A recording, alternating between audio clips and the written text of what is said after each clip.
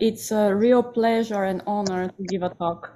So I will talk about the Voigt Boussinesq equations, or more generally about the basic models that govern the motion of incompressible fluid.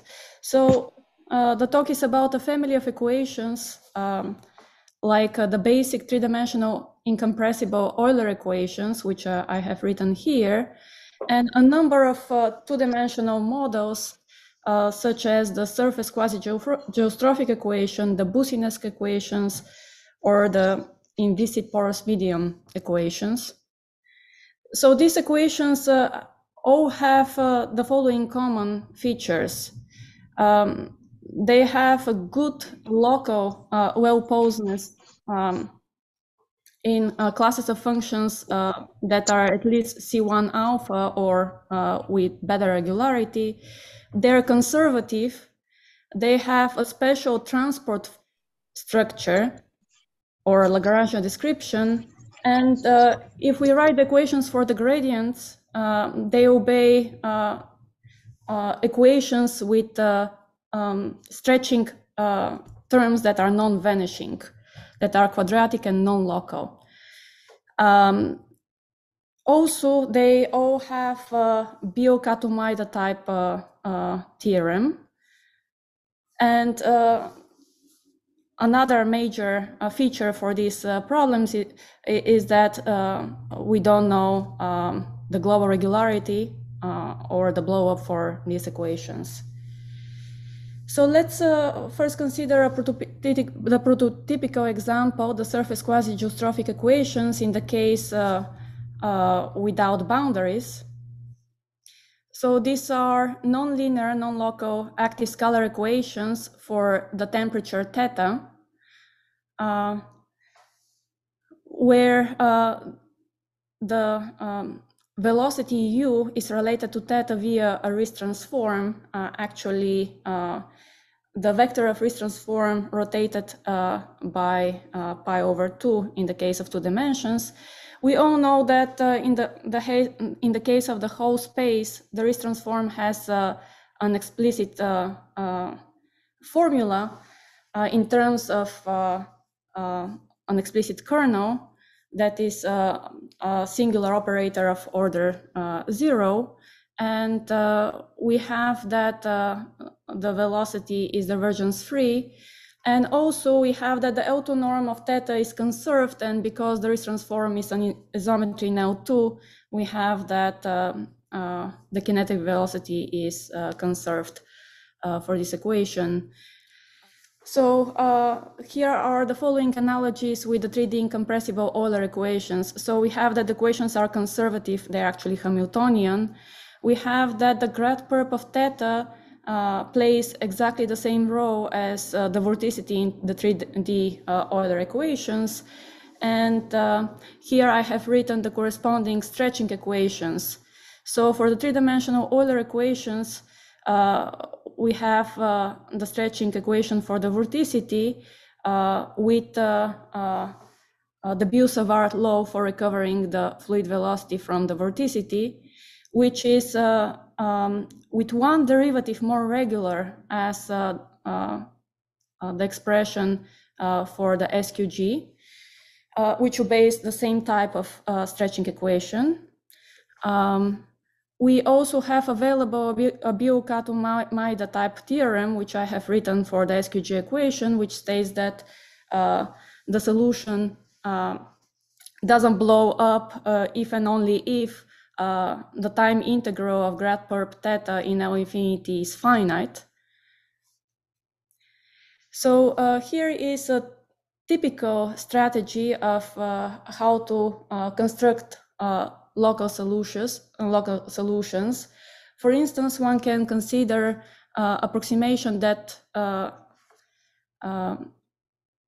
respects the transport structure. For instance, this can be a Leray or Galerkin approximation. One typically takes sufficiently many derivatives in order to close the a priori estimates in some space with a Banach algebra structure that is adapted to the nonlinearity. And if the a priori estimates are uniform with respect to this approximation, and one can pass to the limit, then this gives us the construction. So here is, for instance, a more general strategy that works for all the type of equations that we consider, that I stated in the first slide. So for all these equations, if we consider the equations for the derivative, which you can think here as being g, then the derivative will obey this kind of transport equation with a given transport velocity v, which is smooth and divergence free, and f will represent the nonlinearity, which typically depends on g and its lower order derivatives. Due to the Lagrangian structure, so if we call eta the Lagrangian map corresponding to v, then we know that g composed with eta will obey an ODE that is driven by f composed with eta. So we can easily obtain that the LP norms of g obey the following integral inequality. So we have that the LP norm at time t is bounded by the LP norm initially, plus the time integral of the nonlinearity in LP. And this is true for any p between 1 and infinity. So for all our models, if we take p, the exponent p, to be strictly greater than dimension, then we can typically estimate the nonlinearity in LP by some constant times some power. So usually is superlinear power of the LP norm of G. And this is enough to establish local existence and uniqueness. So let's illustrate that on the SQG example. So let's start with looking at the stretching equation with the dangerous stretching term on the right-hand side. If we take a derivative of this equation, and if we call G to be the matrix of second order derivatives of theta, then we obtain the following transport looking equation for G, where the nonlinear term on the right-hand side are of look like products of u, derivatives of u and derivatives of theta, where they are exactly total of 3 derivatives falling on u and theta altogether, and at either one derivative falls on theta or 2 derivatives fall on theta. So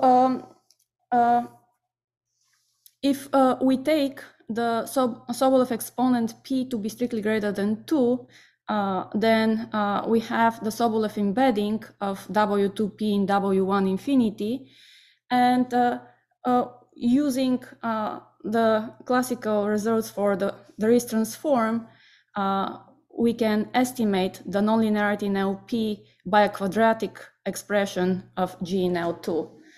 And this, of course, establishes a good local existence and uniqueness result for SQG in W2p with p strictly greater than 2.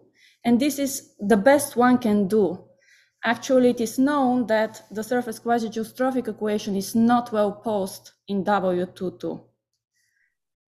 So once we establish a good local existence and uniqueness, one can think of which quantity has to be controlled in order for one to be able to extend the existence of the solution beyond the local existence time.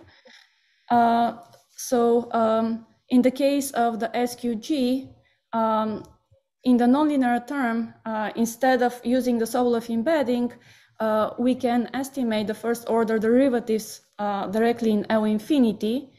And using the integral equation, one can deduce that the LP norm of G is bounded by the LP norm initially times an exponential bound of the time integrals of the sum of the gradient U of L infinity and the gradient theta in L infinity. And now we don't have the boundedness of Riesz transform in L infinity, but we can use Berzis-Goulet type of inequality to control the L infinity norm of the gradient of u in terms of the gradient of theta, and pay with some logarithmic correction of the LP norm of G, which if we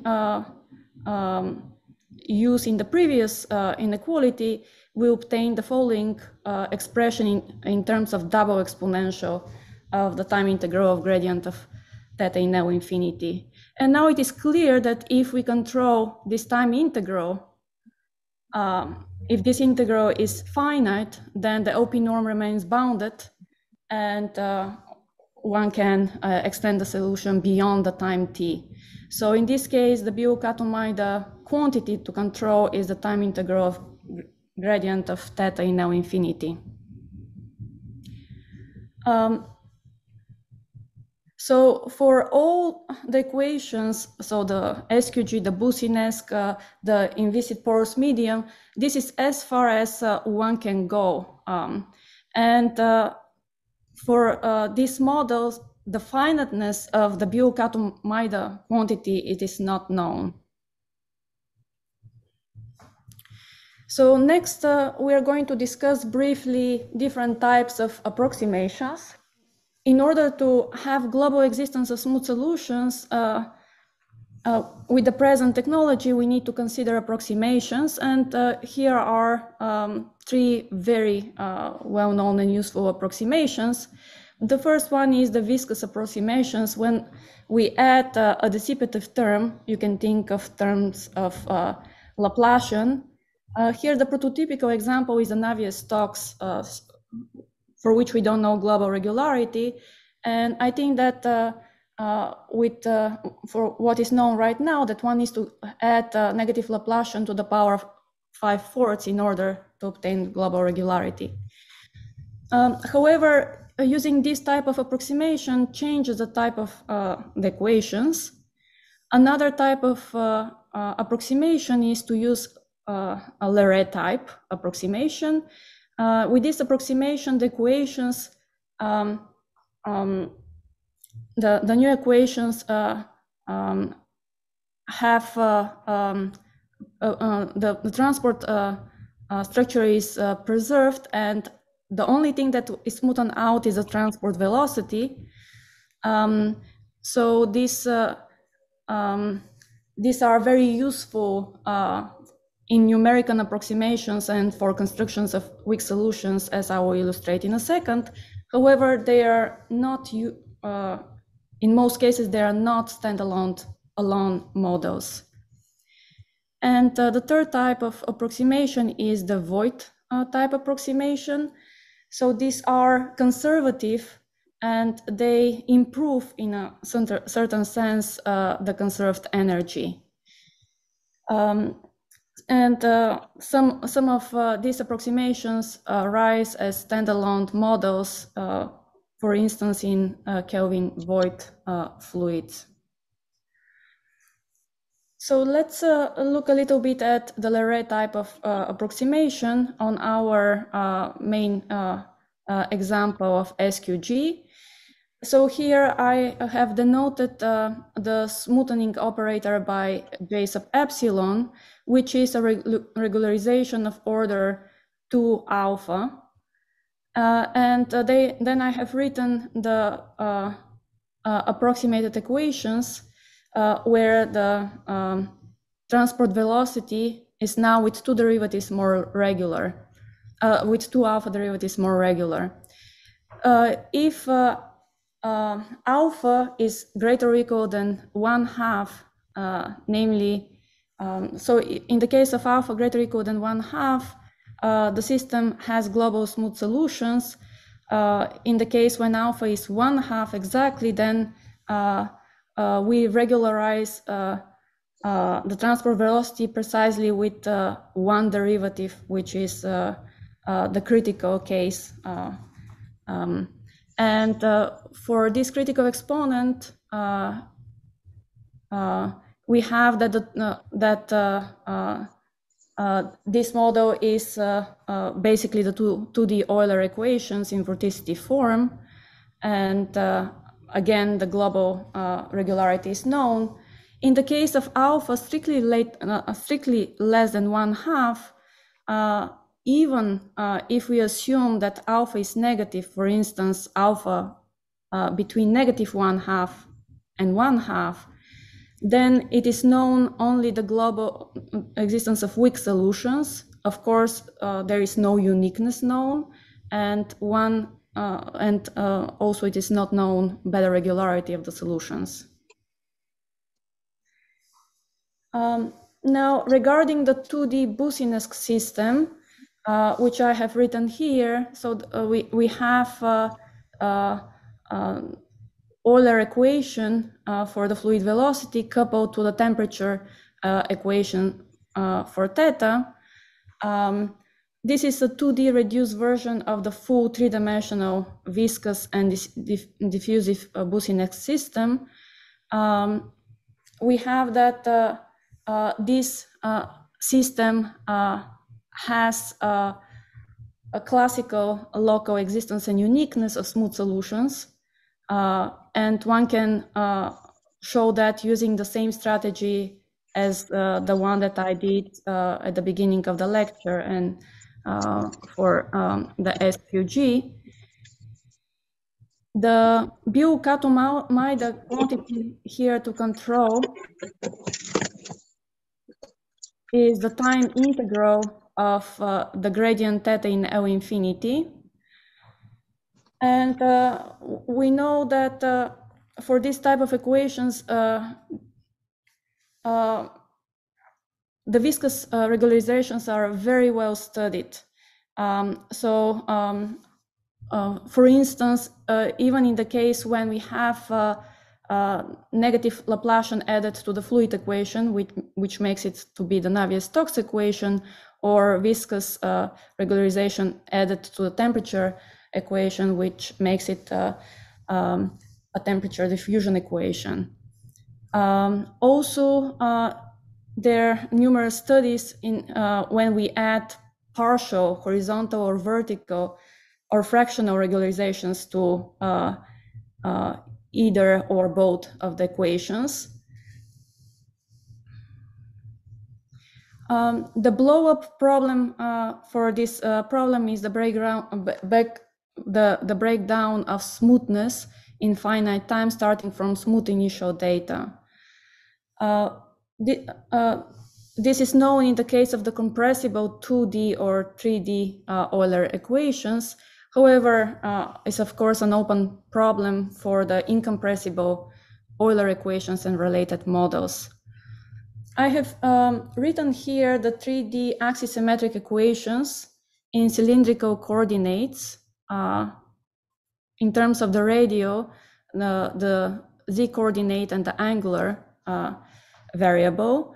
So here the axis of symmetry is the z-axis, and in terms of the radial velocity, vertical velocity, and azimuthal component of the velocity, we can see that this equation look very similar to the 2D Boussinesq system. So we have that if we denote by theta the quantity R V phi, this satisfies the pure transport. Then we have the kind of incompressibility condition, and then we have an equation that resembles Euler. So this is if we take theta to be R V phi squared. And if you look for R that is away from 0. In the case of R equals 1, we obtain precisely the Boussinesq equations. So for this type of equations, Eugendy proved blow up in the class C1 alpha, in which of course we know the local well-posedness of the equations. Then in the case with boundary, Eugendy and Jong proved blow up in a domain with a corner. So in the first case here, we have that the blow up occurs exactly at the axis of symmetry. in the domain with corner, the blow-up occurs at the corner. And recently, Chen and Hao proved using computer based proof that there is a blow-up at the boundary at r equals 1. So, of course, if we consider the system in the case without boundaries, the blow-up problem is open. So, what is next is a little bit talking about the Voigt approximation in general terms, and then applying it to the Boussinesq equations. So let's consider an abstract system.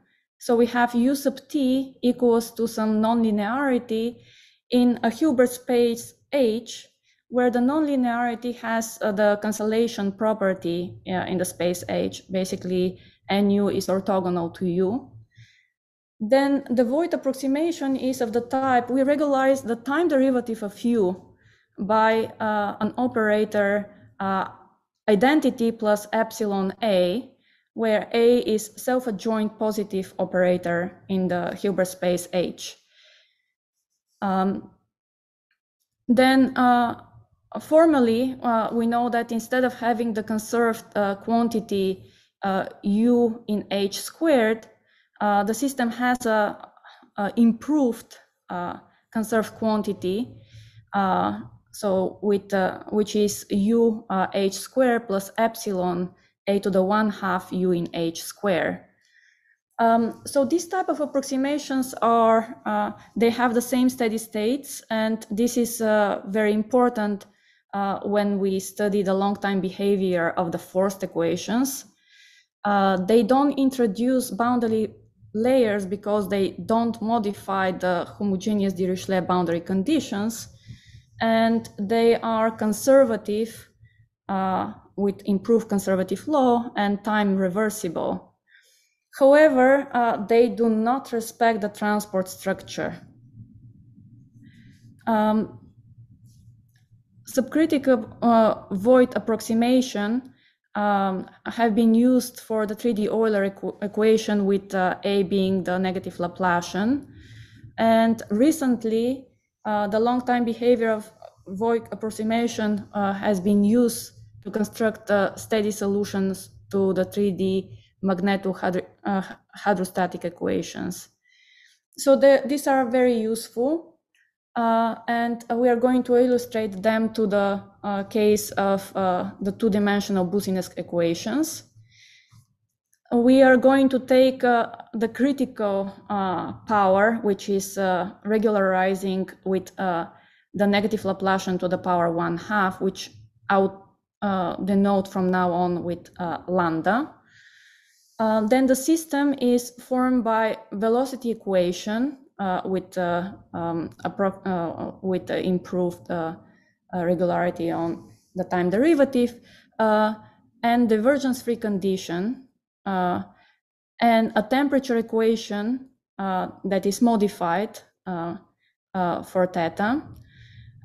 We consider the system for simplicity on the torus, and if we denote the curl as usual, then we can write the corresponding vorticity equation. Of course, U is related to vorticity via the Biot-Savart law, and we can close the system in terms of omega and theta. And this is what we refer to as the Voigt Boussinesq equations. So here is one of our main results about the global regularity. This is something that we had initiated with my postdoc Jingyang Shu last year. So if we take a Sobolev exponent s strictly greater than 1, and if we take initial data in Hs and any time, t arbitrary, then there exists a unique solution of the 2D Voigt Boussinesq equations, which remains in Hs for all time. Okay, so what will be the strategy of the proof? So first we'll discuss the local existence and uniqueness in HS. Then we are going to exploit the basic energy structure. We are going to show the global existence first when the exponent S is strictly greater than 1 and less or equal than 3/2. Then we are going to establish what is the Biot-Kato-Maida quantity that has to be controlled, and we are going to propagate the regularity for exponents that are larger than 3/2. Then the second result is passing to the limit in the regularization. So notice that here we need slightly more regular initial data for the temperature equation with one derivative more than in the global regularity result. So if we assume that we have a solution to the Boussinesq system, which is in the same class, HS plus 1, that exists for on the time interval 0t, then the solution of the Voigt Boussinesq with the same initial data converges to the solution to the Boussinesq system in the following space, L infinity H minus 1 times L2. So here the more regularity, the slightly with one derivative more regularity is really needed because one needs to rely on uniform estimates of the gradient of the Boussinesq temperature in L infinity. So, another result is what happens if we regularize the vorticity and temperature equation with, say, operators of order alpha and beta, where the exponents alpha and beta are not negative and are greater or equal than 2, we have that alpha is strictly greater than 1 and beta is greater or equal than 2/3.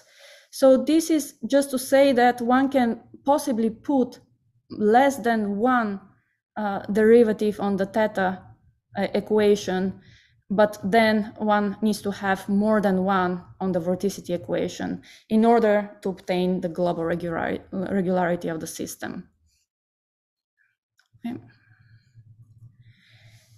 Okay, so let's start with the local existence. We are going to rewrite the 2D Voigt Boussinesq equations in divergence form like that.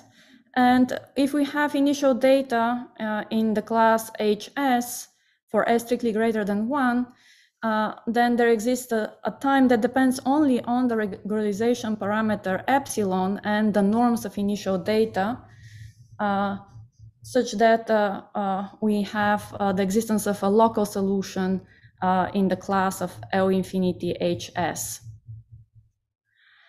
So first we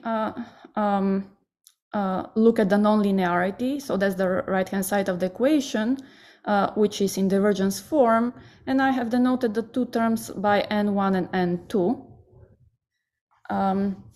We are going to use that for S strictly greater than 1, HS is a Banach algebra. Also, we are going to use that derivatives are going to commute with this operator.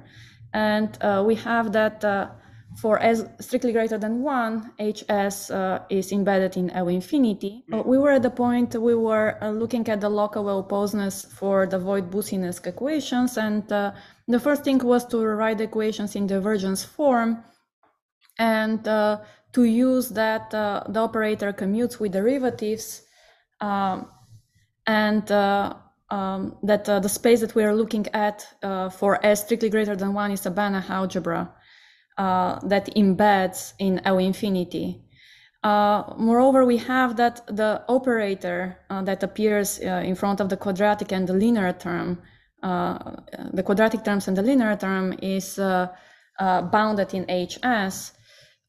So using this, we can estimate the nonlinear terms in HS in terms of quadratic expression of the product of U and omega and U and theta, and a linear expression in theta. And then using that, we have a Poincare inequality. Basically, we control the velocity U in terms of omega. We obtain the following bounds: quadratic bound in omega, linear in theta, and another quadratic bound in terms of omega and theta. So from here, one can easily show the local existence and uniqueness, for instance, by using a fixed point argument. And the fact that if you consider the nonlinearities apply to differences, so if you consider nonlinearity for a difference of omega and theta, you can bound this in terms of a Lipschitz constant, the difference of W1, W2 in theta locally. So whenever W1 and W2 are in a bow of HS. Okay, so we have a good local existence and uniqueness, and the next thing is to establish some basic energy estimates. For this, we are going to classically multiply the temperature equation by theta and see that we have a conservation of the L2 plus H2 norm.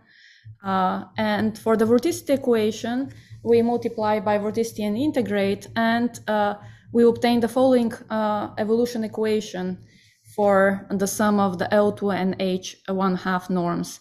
So in the right-hand side, we have a product of one derivative, d1 theta and omega, and we are going to distribute 1/2 derivative to omega and use that the half derivative of theta is controlled in H, theta in H1 is controlled by the square root of the initial data, which we denoted by A0.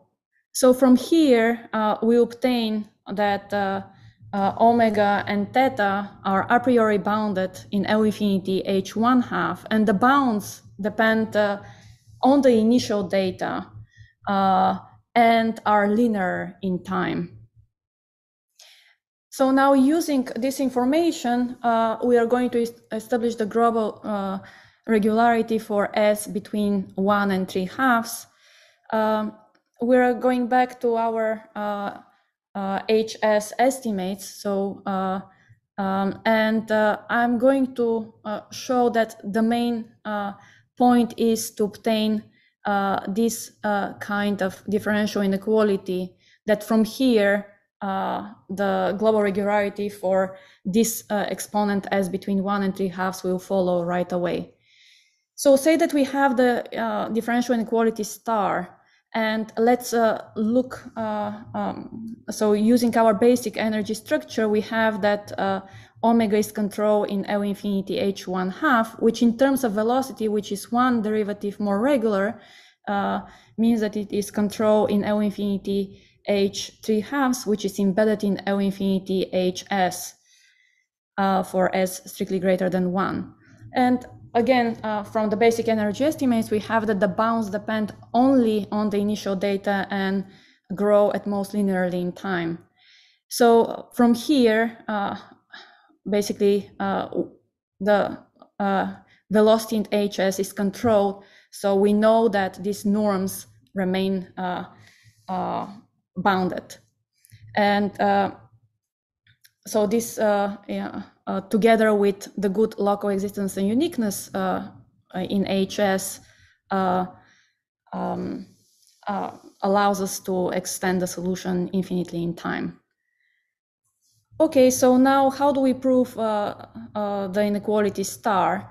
So here we are going to use the calculus inequality for the product of two functions in HS.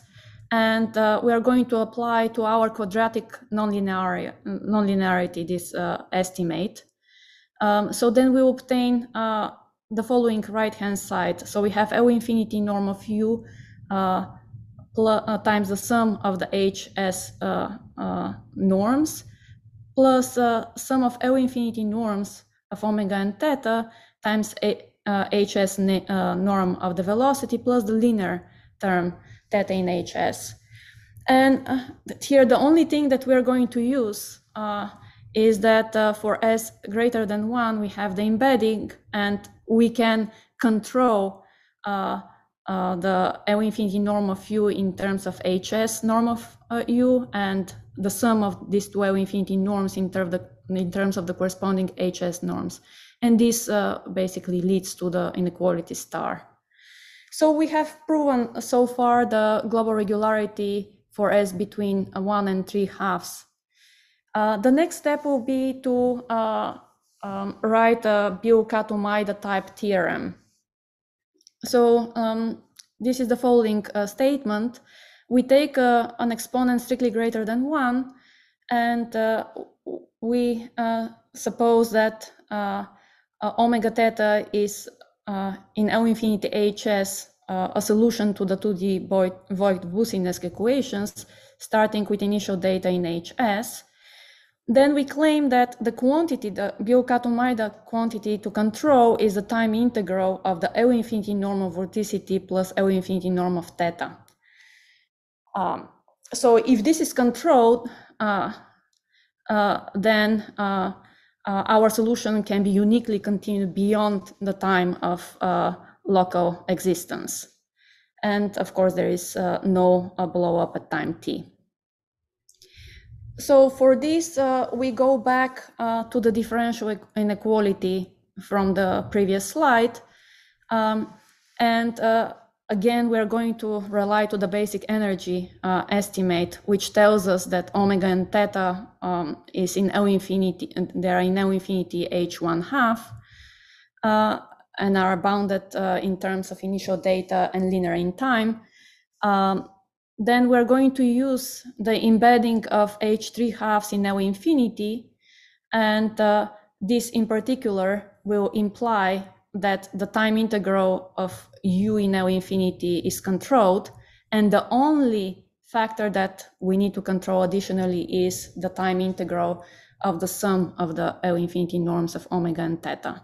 So this is the short proof. So this is the short idea for the proof of the Biot-Kato-Maida type result, which tells us that the only thing that we need to control is the time integral of the sum of the L infinity norms. So now having that, let's look at how do we show the global regularity for S strictly greater than 3/2. We're going to use that we already know the global regularity for S equals 3/2, which gives us the a priori bounds for omega and theta in L infinity H3/2. And we are going to use the embedding of H3/2 in L infinity.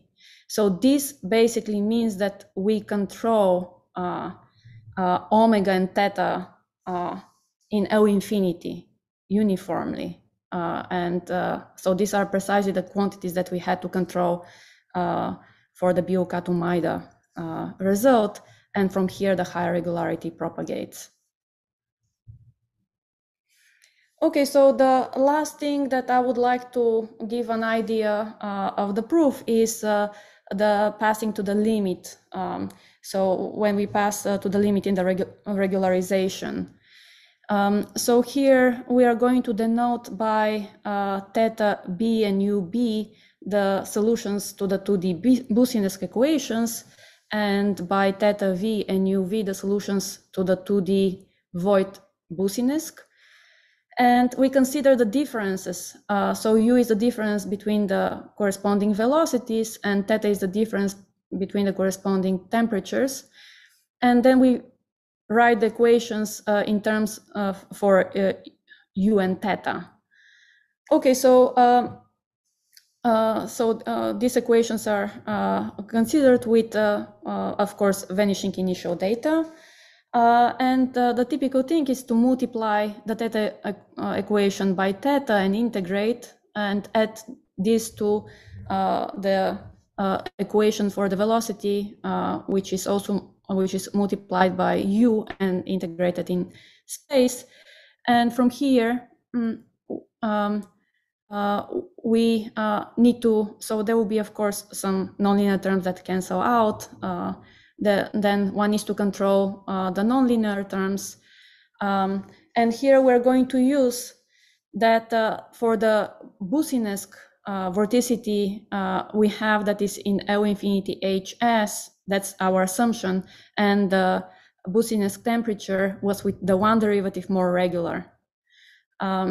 So this gives us that the gradient of Boussinesq velocity, which is with one derivative more regular, is in L infinity, both in space and time.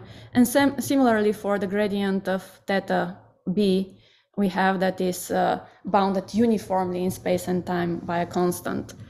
So then if we look at the nonlinear terms that we need to control, we can just simply give L to L infinity L2 to these terms and bound them like that. So if we call E to be the energy consisting of the L2 norms for U and theta, and then the terms that appear with epsilon, so these are the H1 norms of U and theta, then we can write the evolution equations for this energy. From the previous slide, we see that from the nonlinearities we have this first term, and then there are the terms that involve the time derivatives of the theta b and ub, which we know how to control using the corresponding Boussinesq equation. So from the Boussinesq equation, we can obtain that the corresponding vorticity, in using that the vorticity is in L infinity HS and the one derivative more regularity on theta b, we can obtain that we control the H1/2 norms of these quantities uniformly by a constant. And then the very last thing is to apply Young's inequality and end up with the evolution equation for the energy. So this equation, together with zero initial data, implies that when we send epsilon to 0, you have that the energy goes to 0 uniformly on finite time intervals. And this basically shows the convergence of the Voigt Boussinesq solution to the Boussinesq solution for when epsilon goes to 0 in the corresponding norm. So that's all I wanted to say, and I would like to thank you for your attention. Thank you very much for the talk. Are there any questions? Yeah, Steve. So I feel like I understood why the inequality required S greater than 1, the energy inequality, but I didn't get why you needed S less than or equal to 3/2. So could you just repeat that? That's the first part of the proof. So in the first part of the proof, we can easily show the global regularity strictly between 1 and 3/2 included. But then after this step, we needed to use more in order to extend this for any S greater than 1. So the proof consisted in several steps. I'm sorry that I needed to break things down and because of the break. So yes, so it is essential. So the first thing, it was easy to show the first result for S between 1 and 3/2, and then we needed to explore really the energy structure and to obtain a Biot-Kato-Maida kind of criterion and to show that the corresponding norms that are actually controlled And this would allow us to propagate for powers of s greater than 3/2.